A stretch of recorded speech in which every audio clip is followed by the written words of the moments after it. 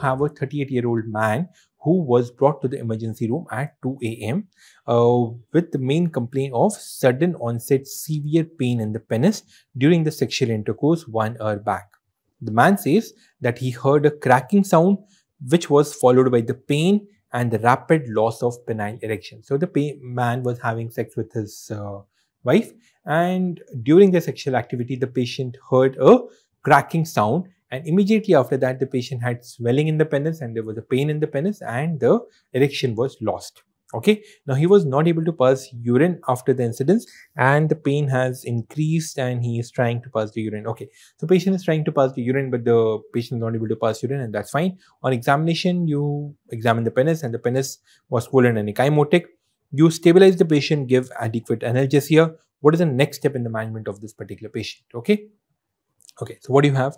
So this is the image of that particular patient. So yeah, this is how the penis has been swollen. It's ecchymotic and it is kind of reddish.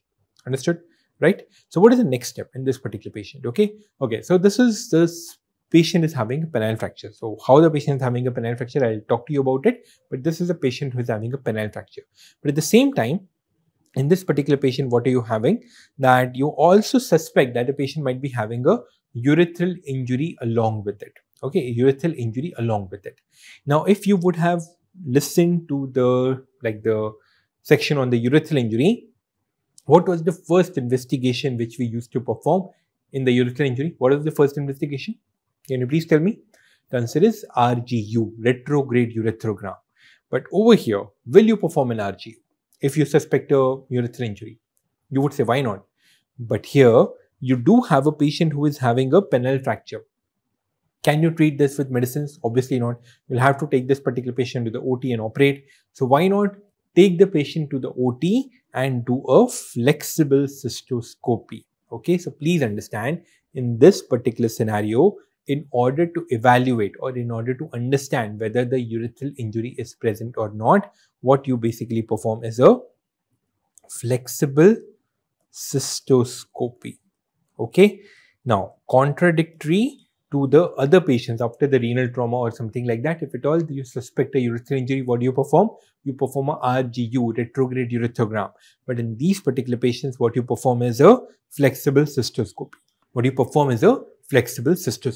Okay, now let's talk about the basics of the anatomy of the penis, and then we will talk about the penile fracture in detail. So what do you have? You have a cut section of the penis in front of you. So obviously this is a skin. What is this? This is the deep dorsal vein. Okay, so here on the top, what you have is a deep dorsal vein.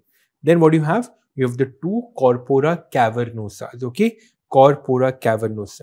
These are there. So these are your corpora cavernosa. Okay, this is what is your corpora cavernosa. Okay, now what is surrounding this particular corpora cavernosa is tunica albuginea. Okay, so what do you have?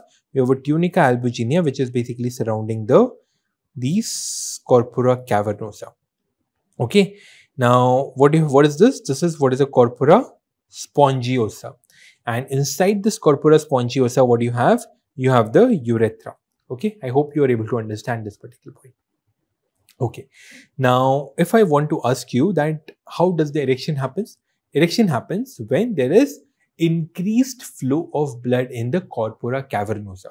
So during erection, these corpora cavernosa are very much distended with the blood, and this is how the erection basically happens. Okay, I hope you are able to understand this particular point.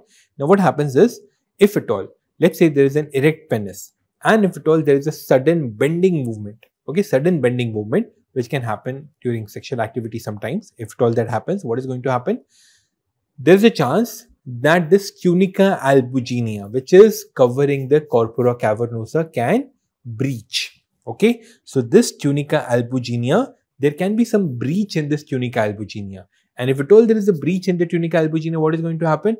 The entire blood is going to gush out and the penis is going to have a loss of erection, and obviously the patient is going to have some pain and the ecchymosis and the swelling and all those particular things. I'm making some sense to you guys. Okay, I'll talk to you again. Okay, so what do we have? We have the skin. Then on the top, what we have? A dorsal vein. That's fine. Then we have two corpora cavernosa, and then we have a corpora spongiosa. In surrounding this particular corpora cavernosa, what do we have? We have a tunica albuginea. We have a tunica albuginea which is surrounding the corpora cavernosa. Then we have a tunica spongiosa, in between which what we have is a urethra. Now, during sexual activity, sometimes if at all there is a sudden bending force, if at all let's say this is an erected penis and if at all there is a sudden bending force, what is going to happen? Sometimes there is a breach in the tunica albuginea. If at all there is a breach in the tunica albuginea, what is going to happen? The blood will gush out of the corpora cavernosa and there will be sudden loss of the erection. Patient is going to have pain and there's going to be whatever the blood in the subcutaneous region and all the ecchymosis and all those things. Now, sometimes this bend is so severe that there is not just the breach in the tunica albuginea, but the urethra which is basically present inside the corpora spongiosa, even that can get ruptured. So that is how sometimes the patients may have a urethral injury which is associated with the penile fracture. Am I making some sense to you guys? I hope I am. Okay, so this is how the patient usually presents when the penis is in the erect state and there is a sudden bending and the severe bending of the penis. There can be a rupture of the corpora cavernosa due to the tear in the tunica albuginea. Tunica albuginea is something which maintains that particular erection because it doesn't allow the blood to flow out of the corpora cavernosa during the erection. But if at all there is a breach in the tunica albuginea, what is going to happen? The blood will basically go out and there will be loss of erection. Now, most of the patients describe this particular incident with hearing of an audible snapping sound with loss of erection due to the bending of the penis and the fracture site and formation of an hematoma.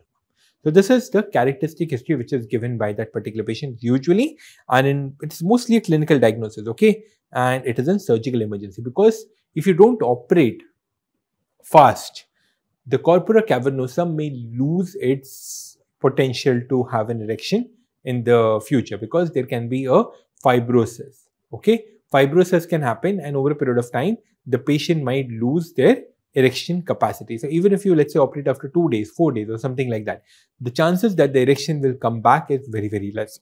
So that is why you need to operate it on the